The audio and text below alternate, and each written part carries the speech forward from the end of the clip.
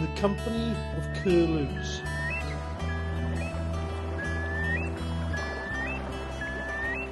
Chapter 12. King of the River.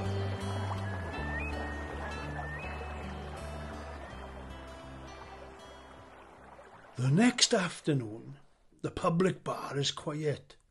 The New Year's Eve give us a kiss mob won't be here for a few hours. Johnny Blackbird is there with his mate Bambi Phillips. They've worked together on the river for quite a few years now. "You still got the flu, old man?" Bambi says. "Where'd you get that at?" he laughs. I am sitting there in the public bar of the Eagle Inn, half a stout, a whisky chaser, medicinal purposes, as they say, sitting dressed in Owen Purdy's fishing clothes, waxed white linseed trousers, a grandad shirt, a scarf, a blue cotton jacket, white hawthorn in the coat pocket, a candle in the top. Atop my head is his bowler hat with accompanying feathers. "I heard you were going out last night," says Johnny. "You know it's illegal. If they caught you casting a net, we're the ones who'd suffer." "Time to leave the river to us," says Bambi. I'm sitting on a chair, 65 years after I attacked Ralph Richards, scarred him for life. Not the same chair, mind. "I was drinking in the snug with my Uncle Di," I say, out of context. "Who's he talking to?" Bambi says. "I'm talking to you, good boy, and you better listen. There are hard times to come on that river. You should leave the fish be," I say. "It's all right for you to say that. You've had your time. It's our turn now," says John Blackbird. "I don't know the answer," I say. "But those super trawlers out there can't be helping. They're factories. They can land 60,000 tons of fish. I'm not saying they're the only problem, but let's do our bit," I tell him. "I've been lucky to live as long as I have, and if I can pass one thing on to you boys, it is that we need to look after our fish." "You're just a selfish old man," says Bambi, banging the table, "who hates the fact that his days are over." "Care for the river, man," I tell Bambi. "Farmers' fields full of chemicals wash off. The river is a drain.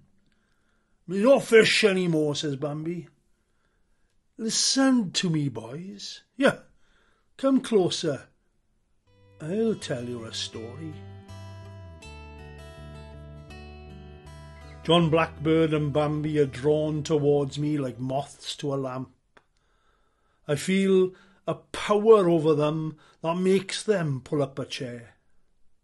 "Last night, under a mackerel sky of a full moon, I met a fish, a 30-pounder. The birds of the river had told me to go out one more time. He hit the net with such a force, he nearly capsized the boat. I always thought that I was the king of the river. This magnificent specimen, on his 8th journey back up the river to his spawning grounds, he was the king of the river. Through all my years of fishing, he'd been playing games with me. I thought I had him one night. Literally slipped through my fingers. A seal caught him on another night.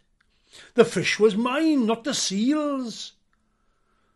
I shot that seal. The fish escaped. One night I, fallen asleep, and was too slow to gather in. The salmon escaped again. He told me there were others that had caught him. An angler who had him on the hook, gave him too much slack. Bambi and John are looking at me strange now. Once he was caught and released, part of a scientific experiment, tagged with a transmitter. Big Brother been watching him. He told me of the losses he had suffered within his family, his brothers and sisters over the years. His body was battered, injured, wounded. He said he'd seen it all. The salmon told me he's seen the ghosts and ghouls of the river all pointing towards his death. He was ready to die. That's what he told me. Did you know him well? Asked John Blackbird, sniggering. I knew him well right enough. I knew him by his body. I knew his wounds. The seal had taken a bite out of a fin. The hook had scarred his jaw and ripped open the side of his head. I held him in my boat. I don't know where the strength came from, but I held him in my hands. I held him by his tail. Whoa, says Bambi. I couldn't do that. You got to be hellish strong to be able to do that. At last I had him.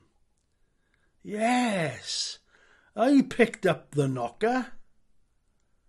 I was going to give him his last rites. He told me he was ready to die.